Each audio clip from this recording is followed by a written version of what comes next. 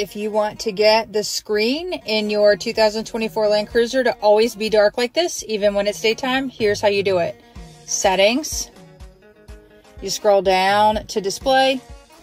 Where it says display automatic, well, you can turn the display off here if you'd like it off. But if you want it on, you leave it on. You can hit automatic, and you turn automatic on to make it white. This is like the normal, how it comes.